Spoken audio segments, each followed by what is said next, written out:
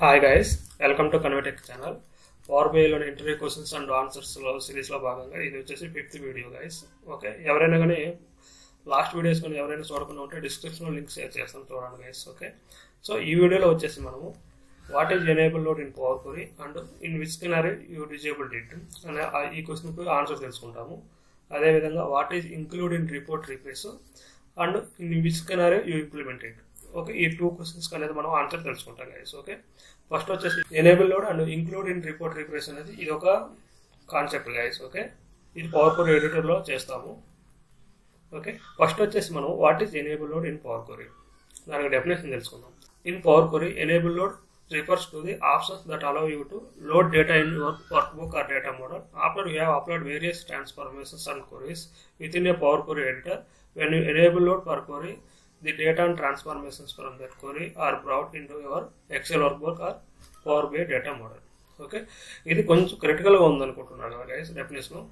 So ఏం లేదు, definition అనేది నేను నాకు నచ్చిన వర్షంలో నేను డెఫినేషన్ అనేది రాసుకున్నాను గైస్. ఓకే, సో ఇప్పుడు ఏంటంటే మెయిన్ కాన్సెప్ట్ కానీ తెలుసుకున్నారనుకోండి మీరు, సో మీ వర్షంలో మీకు నచ్చినట్టు ఆన్సర్ అనేది చేయొచ్చు అనమాట. సో ఇది కాన్సెప్ట్ తెలుసుకున్నారనుకోండి ఆటోమేటిక్గా మీకు నచ్చిన వర్షంలో మీరు ఆన్సర్ చేయొచ్చు అనమాట దానికి. సో మెయిన్ ఏంటంటే ఏమేమి క్వశ్చన్స్ అడుగుతారో ఆ క్వశ్చన్స్ అనేది ఏ విధంగా ఉంటాయనే దాని గురించి ఒక్కో దాని గురించి మనం ఎక్స్ప్లెయిన్ చేసుకుంటూ వెళ్తున్నాం అనమాట.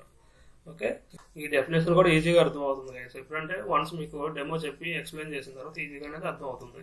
లైక్ ఏం లేదు, ఇక్కడ రాసున్న డెఫినేషన్ ప్రకారం నేను సింపుల్గా చెప్తాను చూడండి. మనం ఏంటంటే డేటా సోర్సెస్ డేటా అనేది ఇంపోర్ట్ చేసుకుంటాం power query ఎడిటర్లోకి. Once power query ఎడిటర్లోకి data అనేది ఇంపోర్ట్ చేసుకున్న తర్వాత ఎనీ ట్రాన్స్ఫర్మేషన్స్ కానీ లేదా డేటా క్లీనింగ్ కానీ ఏదైనా ఉంది అవన్నీ సెట్ చేసుకొని వన్స్ సెట్ చేసుకున్న తర్వాత ఆ డేటా అనేది ఎక్కడికి మూవ్ చేయాలి, మళ్ళీ పవర్ బై డెస్క్టాప్కి మూవ్ చేయాలి. పవర్ బై డెస్క్టాప్ మూవ్ చేయాలంటే క్లోజ్ అండ్ అప్లై అనే ఆప్షన్ యూజ్ చేస్తాం. చూడండి గైస్, అది ఎలా ఉంటుంది అనేది మనం ఇక్కడ పవర్ క్వెరీ ఎడిటర్లో చూద్దాము. చూడండి, ఇక్కడ మనం డేటా సోర్సెస్ నుంచి అనేది డేటా ఇంపోర్ట్ చేసుకున్నాం కదా. ఈ డేటా అనేది మనకి పవర్ బై డెస్క్టాప్కి వెళ్ళాలి అంటే ఇక్కడ డెఫినెట్గా ఎనేబుల్ లోడ్ అనేది ఇక్కడ టిక్ మార్క్ అయి ఉండాలి గైస్. ఓకే, సో ఇక్కడైనా ఉంటుంది లేదా ఈ ప్రాపర్టీస్లోకి వెళ్ళి సెలెక్ట్ చేసుకున్నా కూడా ఇక్కడ ఎనేబుల్ లోడ్ పవర్ రిపోర్ట్ అనేది ఉంటుంది అనమాట. ఓకే, ఇది ఖచ్చితంగా మనకి ఏంటంటే ఇది టిక్ అయి ఉంటే మాత్రమే మన పవర్ బై డెస్క్టాప్ మూవ్ అవుతుంది. లైక్ ఇక్కడ చూడండి, మనకి ఏజెంట్ అనేది ఉంది కదా, ఈ ఏజెంట్ అనేది అన్చెక్ చేస్తున్నాను. ఓకే, అన్చెక్ చేసుకొని మనం క్లోజ్ అండ్ అప్లై చేస్తాము. ఓకే, క్లోజ్ అండ్ అప్లై చేస్తానే మనకు పవర్ బై డెస్క్టాప్ వస్తుంది. పవర్ బై డెస్క్టాప్లో ఇక్కడ మనం ఏజెంట్ టేబుల్ అనేది అన్చెక్ చేసుకున్నాం ఎనేబుల్ లోడ్ అనే ఆప్షన్ని. సో ఇక్కడికి రాలేదన్నమాట. ఓకే, అది ఎప్పుడైతే మనం అన్చెక్ చేసుకున్నా అది పవర్ క్వెరీ ఎడిటర్లోనే హోల్డ్ అయిపోయింది, పవర్ బై డెస్క్టాప్ రాలేదు. సో దాన్ని ఏంటంటే మనం సెలెక్ట్ చేసుకుంటేనే పవర్ బై డెస్క్టాప్ వస్తుంది. చూడండి, ఇది పవర్ క్వెరీ ఎడిటర్లోనే ఉండిపోయింది అనమాట. దీన్ని మనం ఇప్పుడు సెలెక్ట్ చేసుకున్నాం అనుకోండి ఎనేబుల్ లోడ్, అది వచ్చేసి మళ్ళీ క్లోజ్ అండ్ అప్లై చేస్తే పవర్ బై డెస్క్టాప్ మూవ్ అవుతుంది. సో ఏజెంట్ అనే టేబుల్ అనేది లోడ్ అవుతుంది. కాన్సెప్ట్ అనేది తెలుసుకోండి. ఫస్ట్ ఆఫ్ ఆల్ కాన్సెప్ట్ తెలుసుకుంటే ఈజీగా ఇంటర్వ్యూ క్రాక్ చేసుకోవచ్చు మనం. చూడండి, ఇక్కడికి ఏజెంట్ టేబుల్ అనేది మళ్ళీ మూవ్ అయింది అనమాట. ఎనేబుల్ లోడ్ అనేది మనం సెలెక్ట్ చేసుకోవడం వల్ల ఇక్కడ ఏజెంట్ టేబుల్ అనేది మళ్ళీ పవర్ బై డెస్క్టాప్కి వచ్చింది. ఓకేనా, కాన్సెప్ట్ అర్థమైందా? ఇదే అనమాట నేను చెప్పిన definition. In power query enable load refers to the optional that allow you to load data in workbook or data model. Okay, data source అనేది డేటా అనేది మనం పవర్ క్వెరీ ఎడిటర్ లేక డేటా లోడ్ చేసుకున్నాము. Okay, after you have upload various transformations and queries with in a power query editor. Okay, any transformations అనేది apply చేసాం అనుకోండి power query ఎడిటర్లో. When you load data per query that data transformation from that query are బ్రౌట్ in to your XL workbook are power by data model. Okay, once ఆ transformation అయిపోయిన తర్వాత మనం power by desktop అనేది move చేస్తాము. దేని ద్వారా move చేస్తే enable load option అనేది సెలెక్ట్ చేసుకుంటేనే అది మూవ్ అవుతుంది. ఓకే, ఇది what is enable load in power query definition. Next వచ్చేసి ఇన్ విచ్ స్కెనారియో యూ డిజేబుల్డ్, దీన్ని ఏ స్కెనారియోలో మనం డిజేబుల్ చేస్తాము. ఇక్కడ ఉన్న మన టేబుల్స్ అనేది పవర్ బై డెస్క్టాప్కి మూవ్ కాకూడదు. అది ఎలాంటి సిచ్యువేషన్లో మూవ్ కాకూడదు, డూప్లికేట్ టేబుల్ ఉన్నప్పుడు ఆ డేటా అనేది మూవ్ అవ్వాల్సిన అవసరం లేదు. సో ఆ డూప్లికేట్ టేబుల్ అనేది ఎప్పుడు అవుతుందో చూద్దాము. ఇక్కడ మనకి స్టూడెంట్ 1 అండ్ స్టూడెంట్ 2 ఉంది కదా, ఈ స్టూడెంట్ 1 అండ్ స్టూడెంట్ 2 అనేది మనం అపెండ్ చేద్దాము. ఓకే, వన్స్ అపెండ్ చేసిన తర్వాత లైక్ ఇక్కడికి వెళ్ళేసి append query as a new. So ఇది తీసుకున్న తర్వాత స్టూడెంట్ 1 అండ్ స్టూడెంట్ 2 తీసుకుందాము. స్టూడెంట్ 1 స్టూడెంట్ 2 ఎందుకు తీసుకున్నామంటే సేమ్ కాలం నేమ్స్ ఉన్నాయి కాబట్టి సేమ్ రోస్ ఉన్నాయి కాబట్టి మనం స్టూడెంట్ 1 అండ్ స్టూడెంట్ 2 టేబుల్ అనేది తీసుకున్నాము. ఈ 2 టేబుల్స్ తీసుకున్న తర్వాత సపరేట్గా ఒక క్వరీ అనేది ఏర్పడింది, అదే append 1 అనేది క్వరీ ఏర్పడింది. సో ఇందులోకి వచ్చేసి మనకు టోటల్ డేటా అనేది append అయింది. ఓకేనా, మనకైతే స్టూడెంట్ 1 స్టూడెంట్ 2లో ఏ డేటా అయితే ఉందో ఆ డేటా అనేది మనకి appendలోకి వచ్చేసింది. సో ఇప్పుడు వచ్చేసి స్టూడెంట్ 1 అండ్ స్టూడెంట్ 2 అనేది డూప్లికేట్ టేబుల్స్. సో ఈ డూప్లికేట్ టేబుల్స్ అనేది మనము పవర్ బై డెస్క్టాప్కి మూవ్ చేయాల్సిన అవసరం లేదు. అలాంటి సిచ్యువేషన్లో మనం దీన్ని డిజేబుల్ చేస్తాము. ఓకే, ఇప్పుడు క్లోజ్ అండ్ అప్లై చేసేద్దాము. స్టూడెంట్ 1 అండ్ స్టూడెంట్ 2 అనే టేబుల్ అనేది మనకి ఇక్కడికి రాకూడదు. ఓకే, ఓన్లీ స్టూడెంట్ 3 వచ్చింది. అదేవిధంగా append టేబుల్ వచ్చింది. సో మనం మెర్జ్ చేసిన append టేబుల్ ఏదైతే append చేసామో append టేబుల్ వరకు వచ్చేసింది అనమాట. ఓకే గైస్, అర్థమైంది కదా. వాట్ ఈజ్ ఎనేబుల్లో నేను power core and Skinner you disabled. ఏ స్కిన్నర్లో మనం డిజేబుల్ చేస్తాము? We merge 2 tables and create overall table. Now we don't need those table to load separately because it is a duplicate data. We disable the load. Okay, ఎప్పుడైతే మనం ఒక 2 టేబుల్స్ని కానీ append కానీ merge చేసిన తర్వాత ఆ డూప్లికేట్ టేబుల్ అనేది move చేయాల్సిన అవసరం లేనప్పుడు దాన్ని మనం డిజేబుల్ చేస్తాము. ఓకే, అర్థమైందా. నెక్స్ట్ వచ్చేసి what is include in report replace in which Skinner you implement it.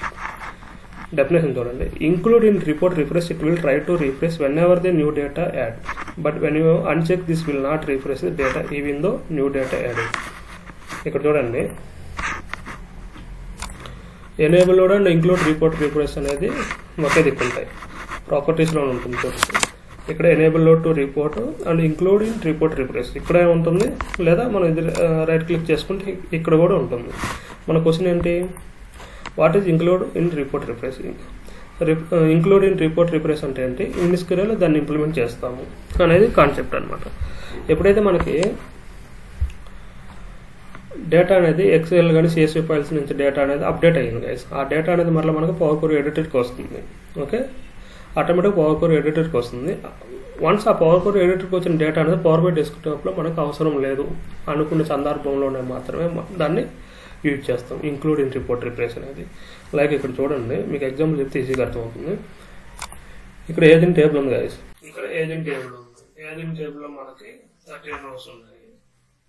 లేదా సిటీ వైజ్ సేల్స్ తీసుకున్నాం, కంట్రీ వైజ్ సేల్స్ తీసుకున్నాం, ఈజీగా ఉన్నాం.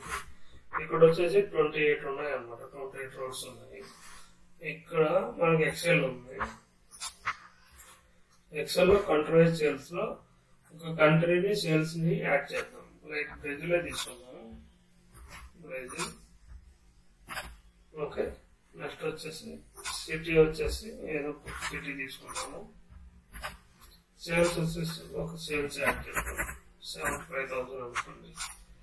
ఇది సేవ్ చేస్తాం. ఇక్కడ ఇది మనకి డేటా సోర్స్ అనమాట. ఈ టేబుల్ అనేది డేటా అనేది సేవ్ చేసుకున్నాం. వన్ సేవ్ చేసుకున్న తర్వాత ఓకే,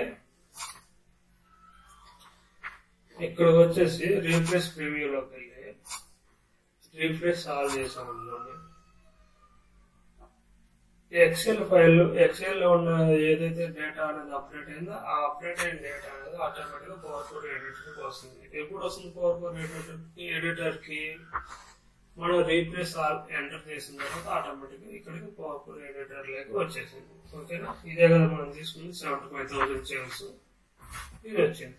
ఇప్పుడు ఇక్కడ కొత్తగా వచ్చిన డేటా అనేది మనకి పవర్ బై డెస్క్టాప్ మూవ్ చేయాల్సిన అవసరం లేదు అనుకున్న సందర్భంలో మనము ఈ ఇంక్లూడ్ ఇన్ రిపోర్ట్ రిప్లేస్ అనేది అన్చార్జ్ చేసుకుంటాం.